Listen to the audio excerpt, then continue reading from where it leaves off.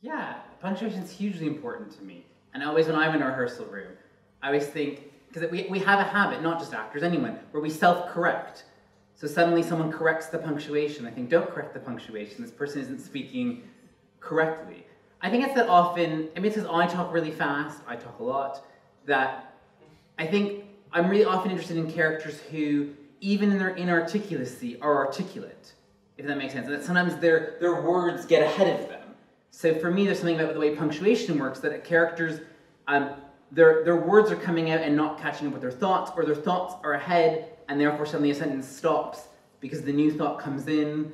I feel like I have a lot of characters who, they interrupt themselves, so in the way you'd see a dash, where the next character would interrupt, I'm quite interested when people interrupt themselves, because as they're in the middle of a thought, the new one has come in, and actually they just carry on in that new trajectory. And also I feel like punctuation does a good job at bringing in the subtext of what someone's not saying.